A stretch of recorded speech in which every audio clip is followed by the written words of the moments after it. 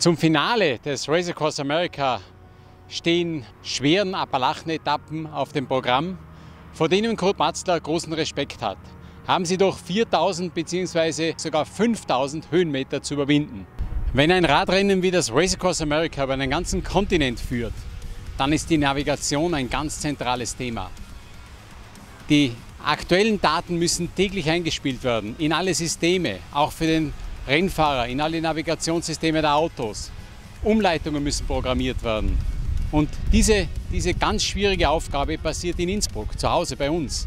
Denn hier sitzt Andreas und Irene Seemann, die das in einer exzellenten Art und Weise für uns hier in Amerika machen.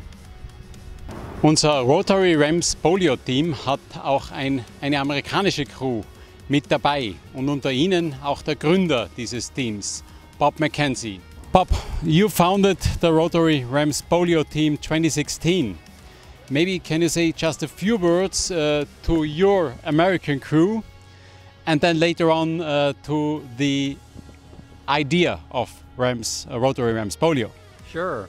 We have Bill Clark with us, and Bill was our crew chief our first year in 2016, got the job at the last minute and did a great job for us. And then my wife Darlene has been on the crew forever, and she was a crew chief 17, 18, and 19, and she also does all of our logistics and setting up the hotels and stuff for the whole team as we cross the country. And in 2016 you were also part of the team who, as a driver. Yeah, I was a rider in 2016, all 4 years. I was one of the racers, and you know, we changed out some of our racers through the years, but Kurt and I were the only two that rode all 4 years, and now of course he's going solo. Ha-ha! When you found the team, or you established this Rotary Rams Polio team, did you ever expect that it will be a story like this and such a success also in the fundings for End Polio?